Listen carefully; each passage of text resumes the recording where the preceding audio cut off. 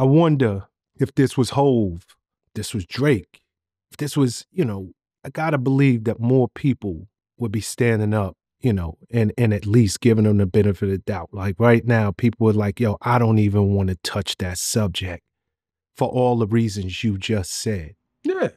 So it's just interesting to me, whether it's the dudes behind the scenes that this man either positioned or put checks in their pocket, or celebrities that everybody knows that he made Ciroc ambassadors, paid them millions of dollars, help spread the wealth. Like, I don't see one person, like not even one, saying, yo, dog, get a man a shot. You ain't even got to tell me, because guess what? You know how many people done stopped me and said that shit to me? Like, bro, you like one of the only people that done kind of spoke up like positive on his behalf. And I'm like,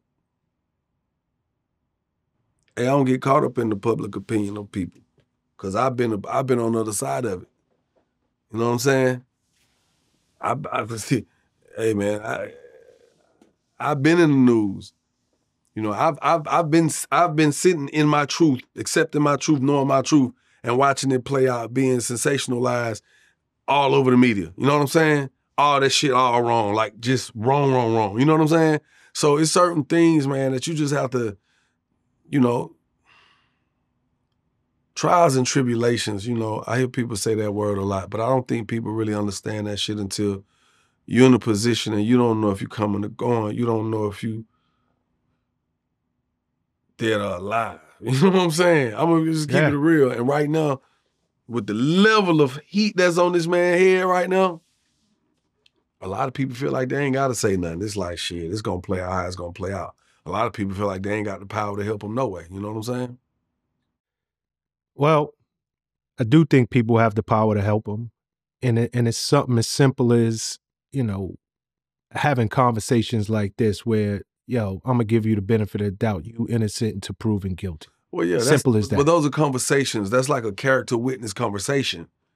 But if they ain't got the power to pull the feds off of them, if they ain't got the power to back the media up off of them, if they ain't got the power to make people coming forward with allegations to stop coming forward and just be quiet and fade to black, then they kind of like, what we gonna do?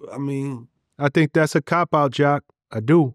I think it's a cop-out. Maybe you do, but even if you do feel that, guess what? I'm not even saying, because I'm not saying that people have to do this. I'm not saying people have to do this. Right. We talking about him, but there's a lot of people out there who have found themselves in the worst times of their life.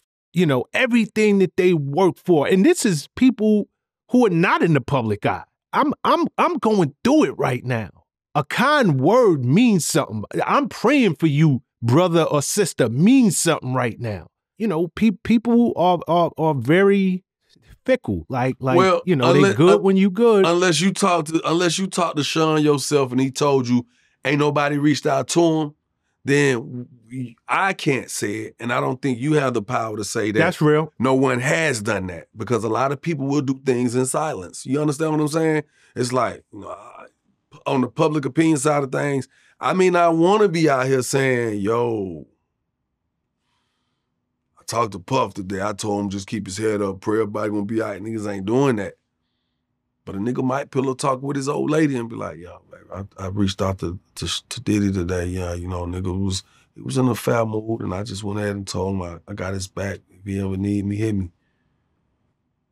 We don't know that. So, but on the public side of things, just being like right here in the front, it don't seem like it's too many people like is walking in arms with him, except for his kids and his family. You know what I'm saying? And you're right. I haven't seen one. Maybe you have. I haven't seen one. With the exception of me and you sitting down and having this conversation, I haven't even seen this happen. I mean, because you got to think, like, because guess what?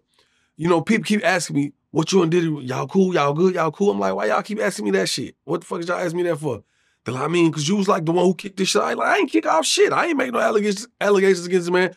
Well, you the one who was talking about the shit with him and Cassie. I'm like, nigga, this man was with his lady and he saw a look that he wanted for his lady. That was it. Nothing. He like, bitch, you gonna cut your motherfucking hair off. Shit gonna be big, trend tomorrow. Take that. Like, it wasn't nothing like that. Nigga, the nigga walked and told his lady, oh, baby, yo, woo, woo. I want you to woo. Yeah, of course, I was like, damn, you gonna cut your hair off? Like, this girl got this pretty ass hair. Why would she do that?